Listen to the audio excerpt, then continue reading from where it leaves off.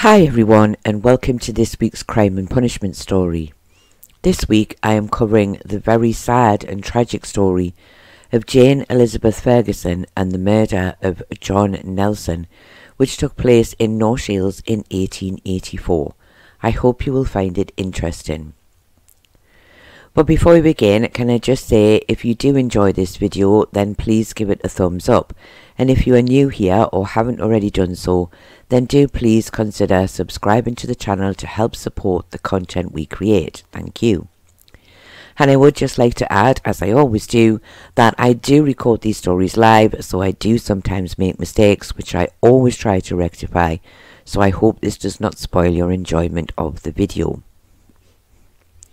Sadly, this again is a story where there is very little information on the backstory of those involved, so what I have is quite basic. Jane Elizabeth Ferguson was said to be around 31 years old in 1884, so would have been born in around 1853. Her place of birth and parents are unknown. It was known that she was a widow and she lived in Churchway in North Shields. It's not known if she actually worked, but she was described as being a charlady. It is also known that her neighbours often gave her food when she did not have any, but no mention is ever made of her being a drinker. John Nelson, the victim, was born in around October of 1883 and was not even 1 year old at the time of his death. He was said to be the illegitimate child of Jane Elizabeth Ferguson. In early October of 1883, Jane complained to one of her neighbours of feeling unwell. It was quite early in the morning and the neighbour suggested that she should send for a doctor if she was so ill, but Jane said she did not need a doctor as she knew what was ailing her. She then went to her room and locked the door. Later that afternoon, Isabella Reader, Jane's neighbour, knocked on her door to ask her to come down to her room. Jane did so, and when she arrived, she told a young girl who was visiting Isabella that if she went upstairs, she would find a fine baby boy. Isabella also went to the room and saw a baby boy who seemed to have been recently born. Jane told her the baby belonged to a young girl who was not able to take care of it, and that she had brought the child home so that she could look after it. Nothing more was thought of the situation until around 9 months later, when the neighbours, who by now were used to seeing the baby, noticed he was no longer around. This made them so suspicious that they sent for the police. Detectives Riddle and Thompson went to visit Jane at her home. She did not clearly explain where the child had gone, but she also did not give them any great reason to investigate further, so they left. They visited again the next day, and again, although Jane did not completely ease their suspicions, they could find no reason to suspect anything had happened to the child, and they did not visit her again. A few days later, Jane confessed to her friend, Margaret Brown, that the baby boy had died. She said he had died of natural causes, having been ill with diarrhea for some time. Margaret found the baby in the room where Jane lived. The two detectives were sent for, and as they were already aware of the suspicions of her neighbours, on seeing the body they quickly decided that Jane must be arrested and charged with the willful murder of the child, now known as John Nelson. The inquest took place at the town hall in North Shields before Coroner Lynn. No details were given as to who had identified the body of John Nelson.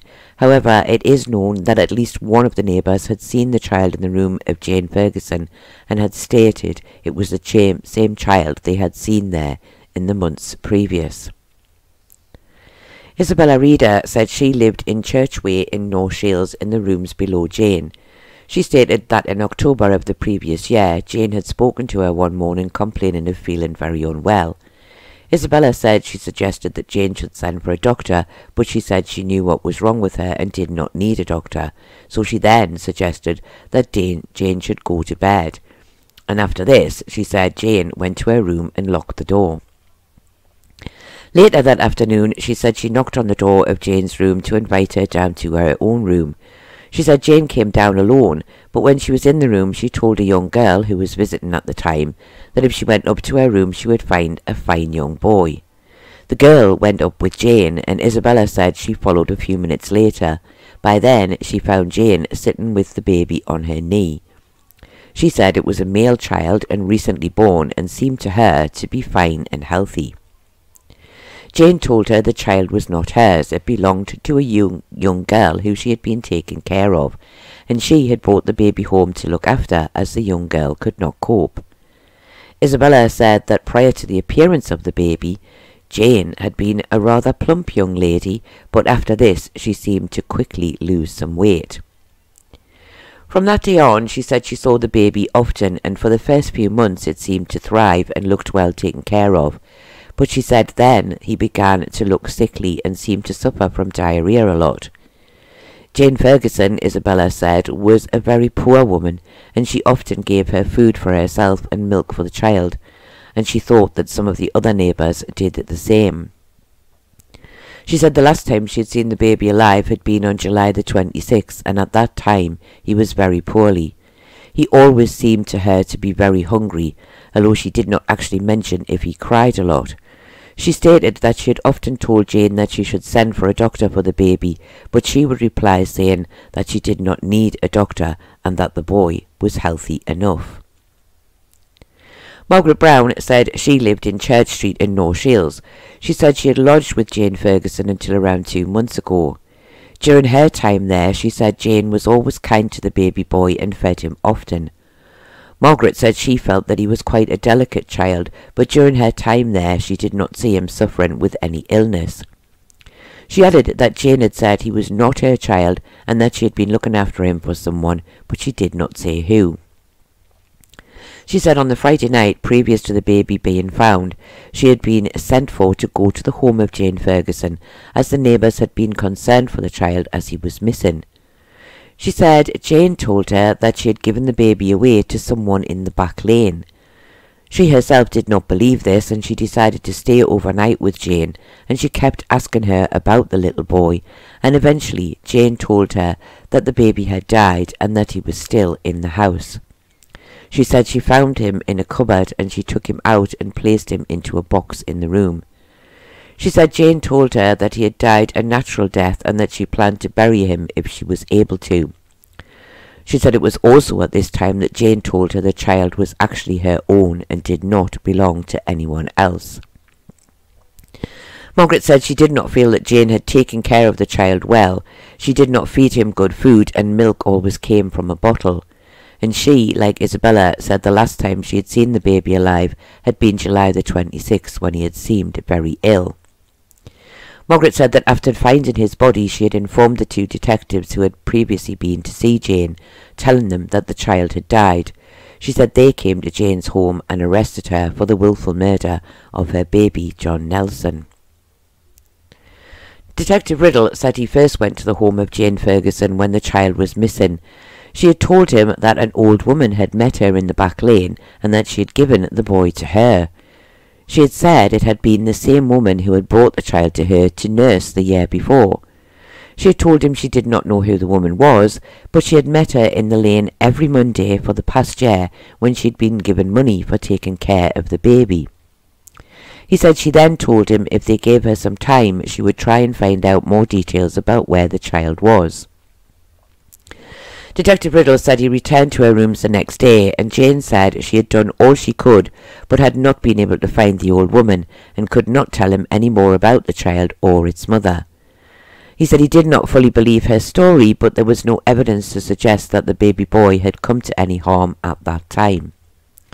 He continued by saying that a few days later he was called to the house by Margaret Brown, and here he found the body of a baby boy, less than a year old, who appeared to have been dead for some days.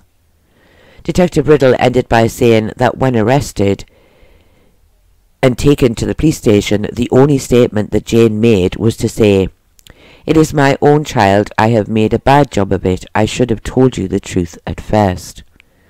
He said the body of John Nelson was also taken to the police station, where a doctor was sent for to examine him, and he said that he appeared to be little more than skin and bone. Dr. Bates of Savile Street, North Shields, said he had performed the post-mortem on the body of John Nelson. He was very underweight, weighing only around 6 pounds. He had marks on his skin that he had seen before in children who had suffered greatly from diarrhea. He said he noticed a few small marks on the child's head that may have happened due to a fall, but these had not contributed to his death. He stated that he believed the cause of death was persistent diarrhea, caused by improper feeding and a lack of medical treatment. When asked, he said the child had not been able to absorb food properly for some time, and being so ill he would most likely have not wanted to eat. He did not appear to have taken any food for some days, and anything that he had eaten would have passed through his body very quickly. One of the jury members asked Dr. Bates if he felt that the mother had neglected her child, to which he replied that he could not truly say, but no one could approve of the fact that she had not sought medical treatment when the child had been ill. I did not find any details as to what the coroner said in his summing up of the evidence, but we can assume that he would have asked the jury to consider if this was a case of deliberate neglect or neglect due to not having enough money to properly take care of her child.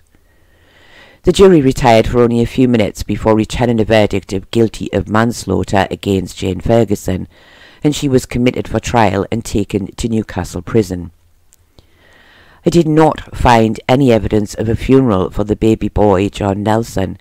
We sadly have to assume that no one was able to afford to pay for this burial, so this may have been another pauper's funeral. I also did not find any evidence of a headstone anywhere in the area for John Nelson, and I did not find any details of who his father was. Jane, it seems, never spoke of the father or named him, and it does not appear that anyone came forward to say that John was their son. It would be at this point that we would normally move on to the trial, but as in some other cases recently, this was another case where there would be no trial.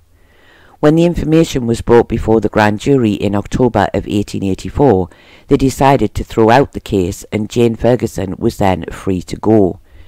No reason was given for their decision, but it is possible that they simply felt this was not a case of manslaughter at all, and that the child had died not through neglect, but simply because the mother was unable to afford the food to feed him properly, or to afford to send for a doctor to treat his illness. I did not find any further information about Jane Ferguson after this date. I'm sorry, that was my headphones falling off the arm of the chair. I hope you didn't hear that. This was an incredibly tragic story. From the start, it is clear that Jane felt some kind of shame for having a child when she was not married. But in 1884, this was the normal way to feel, as having a child out of wedlock was frowned upon. She obviously still wanted the baby, as she did not give him up, but instead told people he belonged to someone else, and she was just taking care of him. However, it sadly seems that she was not able to look after him, with little to no money to feed him, and quite possibly no money to afford a doctor when he was ill.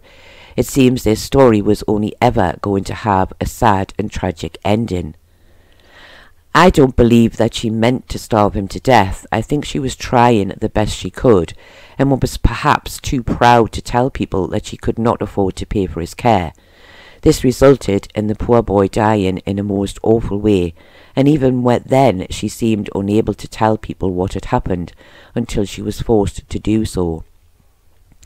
Often in some of these cases I feel that the judges and jury etc. are wrong in their decision, but in this case I think the grand jury were correct to throw out the case, as I think Jane had suffered enough already. But what do you think? Do you think this was a case of willful neglect, or do you think Jane had tried her best but simply wasn't able to cope, and with perhaps no family close by, there was no one to turn to for help? And do you think the grand jury were correct to throw the case out, or do you think that she should have been tried for manslaughter? Do let me know your thoughts in the comments below. I do hope that you have found this very sad and tragic story interesting, and I do hope that halfway through the video you didn't actually hear my phone ringing. I forgot to turn it off. I normally put it onto silent, but I didn't on this occasion, and it was ringing, so I do hope that you couldn't hear that. And as going back to, obviously that luckily went through that part without making any mistakes, which was quite good considering the phone was very off-putting. But anyway, I do thank you all very much for watching, and I do hope to see you all again very soon.